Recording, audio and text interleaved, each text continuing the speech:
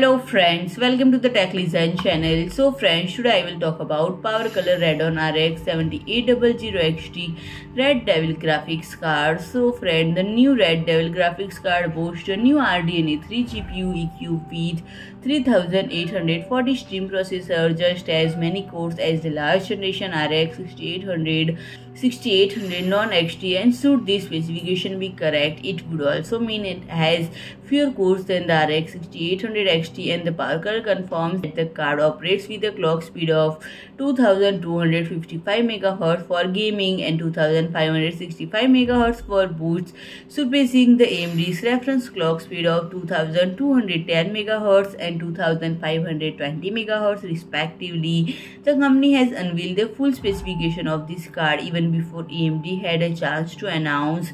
And friend, it comes with 16 GB of GDDR6 memory on a 256-bit bus utilizing 18 Gbps module, and those are the same specification as the RX 7900 GRE model, and this is nearly the same configuration as the RX 6800 series, except it offers higher memory speed and bandwidth.